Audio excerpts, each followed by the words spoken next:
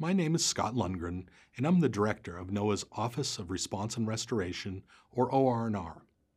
In 2004, the Coastal Response Research Center, or CRRC, was established as a partnership between OR&R and the University of New Hampshire.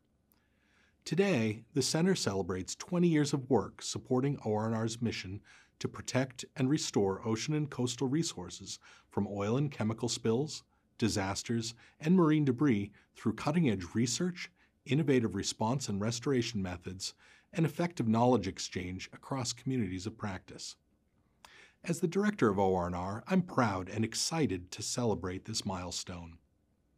Human-made and natural disasters profoundly impact ocean and coastal communities, disrupting the lives and livelihoods of those who depend on these areas.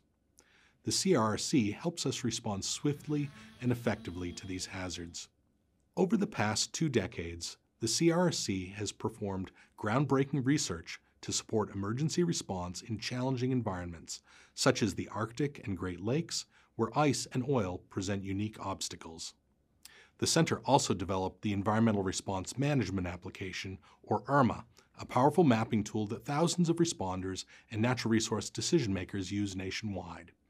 And just this past summer, the CRRC, with colleagues from OR&R, the Coast Guard, State of California, and private industry, led crucial research testing techniques to support future oil spills.